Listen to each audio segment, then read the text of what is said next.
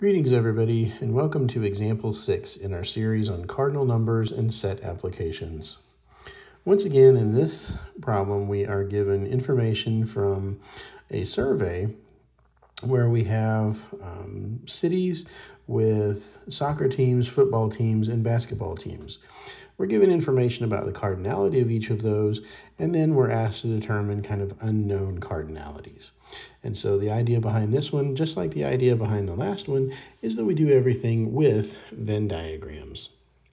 And so what we have, we've got three sets, S, F, and K. So that tells us that we're going to have three circles that we're going to label. So we've got our three circles, and then we've got our universal set on the outside. So our three circles, we've got a set that have cities that have soccer teams, a set of cities that have football teams, and we have a set of cities that have basketball teams. And so then we're given information about those cardinalities. Just like the cardinalities before, we want to find the most restrictive or the ones that actually correspond to the smallest possible set, and just maybe one region if we can do that. And just like before, what we see is the intersection of all three sets. So the intersection of all three sets has cardinality of size 6. And that intersection corresponds to the overlap of all three circles, and that tells us that our one and only region here has a total of 6 people in it, or 6 cities in it. Now we start to move out from there. So what we are told is that if we look at the overlap of soccer and football, so we know that S intersect F, so the region of that overlap, has a total of 8 cities in it. Well, we've accounted for 6 in that overlap as well. So the remaining 2 have to be in this region. So for that, we have 2 people. Now we kind of move out again a little bit further and see what we have. For our region of S overlapping with K. So S overlapping with K gives us 2 regions. So we have the 6 that we were talking about here, and then we've got an unknown number here. Well, we've got a total of 10. We've accounted for 6, which means that we have 4 left over in that particular region. And so finally, kind of bringing this back a little bit more, we know that the number of teams or the number of cities that we have in S is going to be 24. Well, of those 24, we have actually accounted for, in this region, 2 of them, 6 of them, and 4 of them. So we have kind of the unknown here.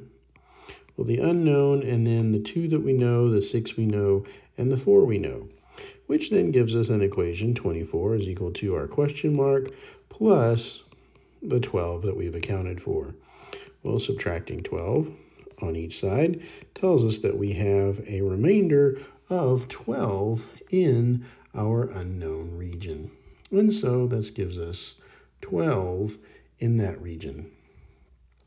If we look at our region, well, now if we look at the cardinality here of this kind of rather complicated looking set, well, we have S intersect K, union with S intersect F, union with F intersect K. Well, that gives us 15 total cities. Now, which regions does that actually correspond to? Well, if we look at S union K, or S intersect K, that's where S and K overlap. That's our region here, 4 and 6. If we look at S intersect F, so where S and F overlap, well, that's our region 6 and our region 2. And then if we look at F intersect K, where F and K overlap, that's our region 6, and our unknown region that we have here as, whoops, not there, We have our unknown region here. And so with that, what we have is that this is going to correspond to our unknown region plus 2 plus 6 plus 4 that we already know. And so we have 15 is equal to our question mark, 8. 6 and 2 is 8, plus 4 gives us 12. So subtracting 12, again from each side, we see that we have a total of 3 in our unknown region. And so it gives us 3 there. And now we're finally able to figure out what the remaining regions are for F and K. So for F, we are given that we have a total of 25 in that region. And so for F, this constitutes the 2 that we know, the 6 that we know, the 3 that we know, and then the unknown in our region here. And so what that gives us is 25 is equal to 6 and 2 is 8, and 3 gives us 11. So now subtracting 11 on each side tells us that we are left with 14 in that outside region. And so we have 14. Now finally we can figure out what the number is in our outside region for K. So what we have for our region K has 28. And of those 28, we've accounted for 4 of them, 6 of them, and 3 of them, and then our unknown region out here. So that's going to give us 28 is equal to 4 and 6 is 10, plus 3 gives us 13, plus our unknown amount. Subtracting 13 on both sides gives us a total of 15 left in our outside region. And so in this question mark, we have 15 remaining.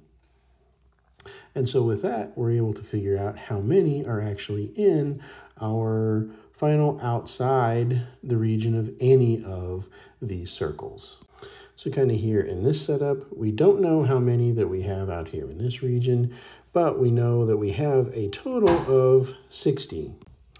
So we have 60 teams, and we have accounted for 12, 2, and 14 of them.